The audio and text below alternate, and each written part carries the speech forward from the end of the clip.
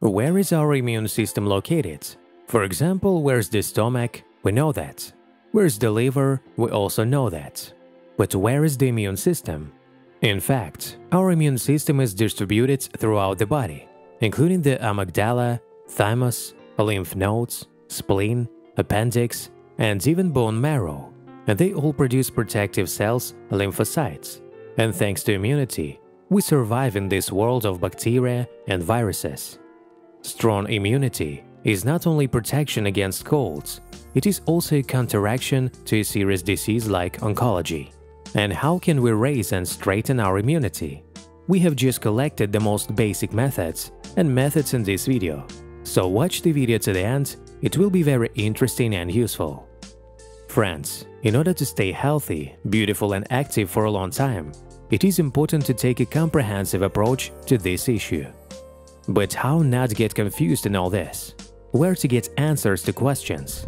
You can learn all this useful information about health and longevity from the videos on our channel. So we recommend subscribing and turning on the bell so as not to miss new useful releases.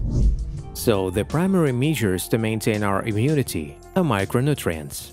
That is, the most important vitamins and minerals. And here it is worth mentioning about vitamin C, vitamin D, and zinc. As a rule, when people talk about immunity, they first of all remember about vitamin C. Vitamin C is really well known to everyone, but it is not only involved in our immunity.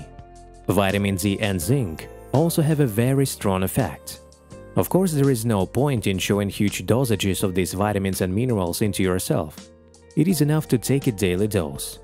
An overdose, on the contrary, can harm the body. For example, the dose of vitamin C in different sources varies from 50 mg to 90 mg per day. The daily dose of vitamin D can also vary from 800 units to 2000 international units, and the daily dose of zinc is 11 mg. In fact, with a very high degree of probability, it can be argued that you lack some of these substances, especially if you live in cold regions, or at least in places where there is winter and snow. Because it's winter, as a rule, everyone lacks vitamin D. People often don't get zinc and vitamin C either. Sources of vitamin C are well known: citrus fruits, bell peppers, and of course kiwi, which is probably the leader in the availability of vitamin C. Sources of vitamin D are primarily the sun, but there is not so much vitamin D in food. In principle, you can eat eggs, there is vitamin D, but you will have to eat a dozen eggs daily, and this is not very healthy. There is a lot of zinc, for example, in pumpkin seeds. By the way, it is a very good product, since it is useful not only with zinc, but also with many other substances, so it is definitely recommended to add it to your diet. By the way, if you want to learn more about all the useful properties of pumpkin and pumpkin seeds, then there is a separate video on this topic on our channel. You can find the link to the video by clicking on the hint that appears or by following the link in the description. Let's go further. The next way to increase our immunity is to harden the body. There are various hardening techniques. You can harden both by pouring water and by contrast shower. It is better to start with a contrasting shower because the temperature transition can be made smoother than pouring a bucket of ice water on yourself at once. Also note that there are contraindications, so it is better to consult a doctor first. To raise and maintain immunity, it is also necessary to monitor the health of our intestines, because 80% of our immunity is concentrated in the intestine. For intestinal health, you need a generally healthy diet. You need to use probiotics, necessary bifidobacteria for its recovery, and of course fiber.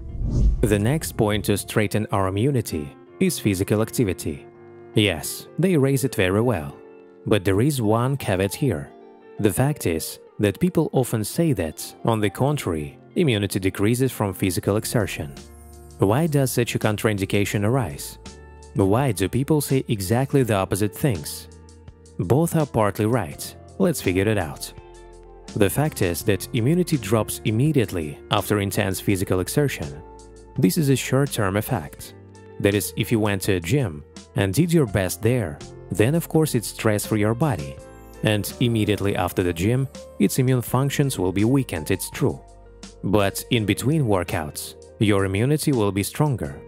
Also remember that after training, you do not need to overcool and contact infected people.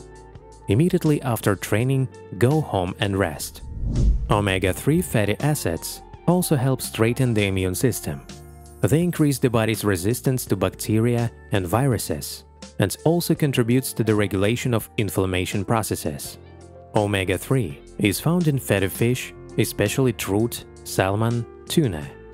There is also a lot of omega-3 in some types of oil, primarily flaxseed oil, as well as chia seed oil, walnut oil, and there is also a lot of omega-3 in the walnut itself.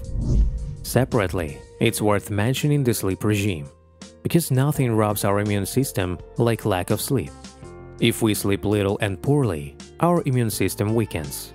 If we sleep enough and soundly, immunity comes back to normal. Very often, people do have compromised immunity due to lack of sleep. So if you just fix the problem, everything will fall into place. Let's move on. The next item is tomato juice. If we regularly consume tomato juice, then we increase the concentration of carotenes in all cells of the body. It also contains vitamin E, which is also important for immunity. It is especially good if we use carrots along with tomato juice, because it contains vitamin A. It is worth noting that the combination vitamin A plus vitamin E is the best protection of our cells. And the more concentration of these substances we have, the more successfully the body will fight microorganisms. Also, our spleen needs protection from harmful substances, and antioxidants such as vitamin A and vitamin E are great for this. There is another way to increase local immunity. These are essential oils that are sprayed in the air or special nasal drops to strengthen local immunity. Studies have shown that these measures improve the condition of the mucosa and moisturize it, and wet mucous membranes are good. Because if the mucosa is dry, then we're much more likely to infect ourselves with some kind of microbe or virus, because wet mucus contributes to their death. All those bacteria and viruses that we inhale through the nose, they do not immediately enter our lungs. They initially interact with the mucosa of our nose, and if this mucus is there, then the bacteria in this mucus just very often die in most cases. And if our nose is dry, it means that the local immune function is weakened, and this is no longer desirable. By the way, friends, do you already follow any of these rules? Feel free to share your opinion and experience in the comments.